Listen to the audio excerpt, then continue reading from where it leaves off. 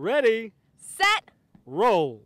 I love the physical aspect. It's a good workout and it's fun, especially with all the loud music. Tuesday, our FOX61 Day Trippers tour headed for RollerMagic in Waterbury. Roller skating, it's a good way to just relieve stress. You know, there's no way to really put it other than that. 20-year-old Jacob Fazikis and the team showing these first-timers the ropes on the rink. It's a whole process to learn and to really get good at skating. It comes with a lot of practice. Don't think you're going to fall, because if you think you're going to fall, you are going to fall. Just get out there and pretend you know how to skate, and your body will just skate.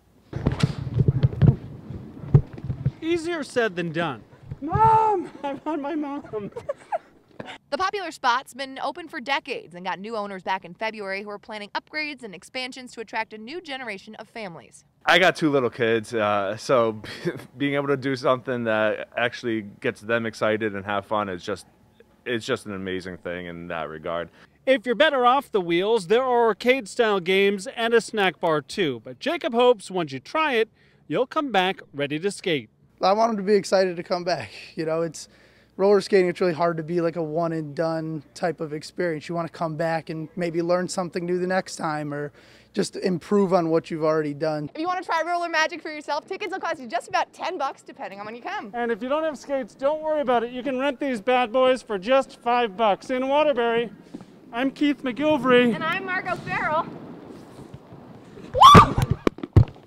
I thought that was the one. FOX61.